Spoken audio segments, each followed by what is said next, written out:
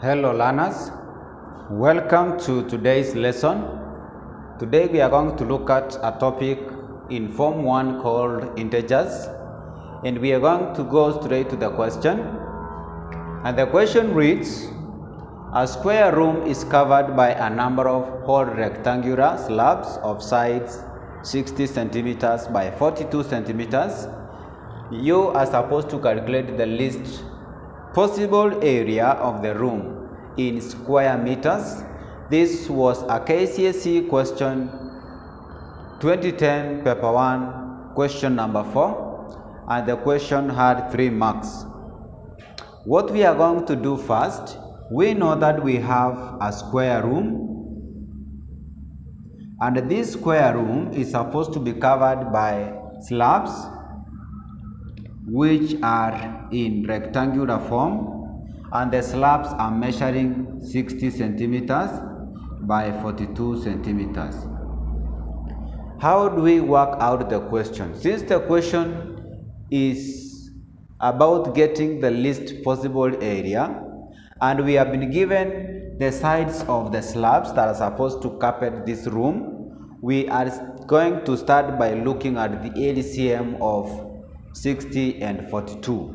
By getting the LCM of 60 and 42, we will get one side, or the length of one side of the room. So let us look at the working to this question. And the working here, we are going to start by looking at the LCM of 60 and 42. We are going to start with the first, or with 2, which is the least factor for 60 and 42. 2 goes to 60 30 times. It divides 42 21 times. 2 can divide 30 15 times. It does not divide 21. Now 2 cannot divide 15 and 21. Therefore we use 3. 3 divides 15 5 times. It divides 21 7 times. Now we take 5.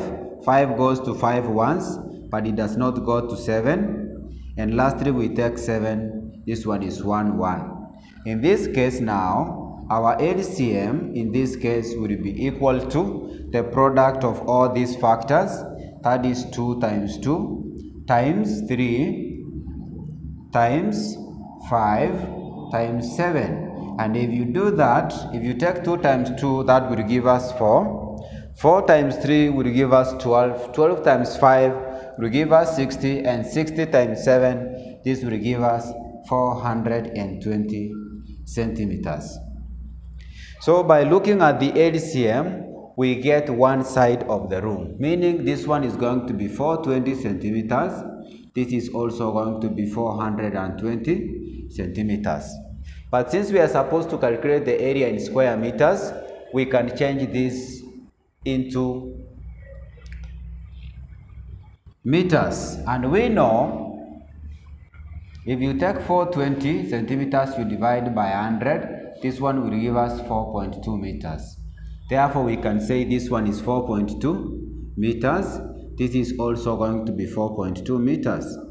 And in this case now, we can calculate the area.